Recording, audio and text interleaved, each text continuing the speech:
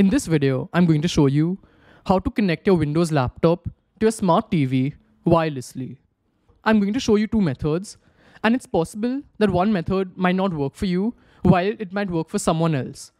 So one requirement for each of the methods is that your laptop and TV are both connected to the same Wi-Fi network.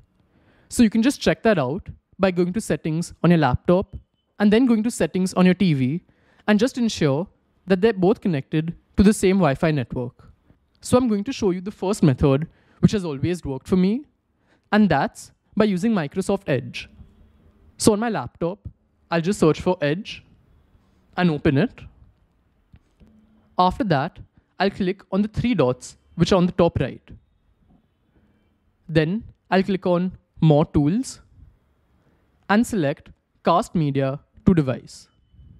Here in this pop-up, two TVs have come, but before we select our TV, just click on Sources and change this to Cast Screen.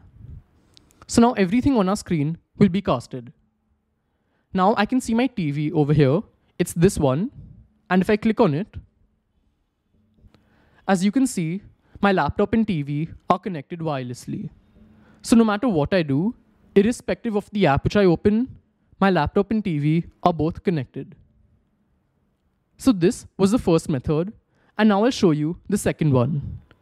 So in the second method, you have to use the shortcut of Windows K. So I'll click on that. And now it will search for available devices over here. So this method doesn't work for me with this TV, so I won't be able to show you this right now.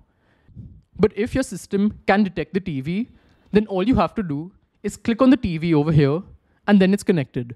Your laptop and TV will both be connected after that. So this is basically how it works. And if you want to know how to connect your smartphone to your smart TV, you can check out this video over here. That's it for today. Goodbye.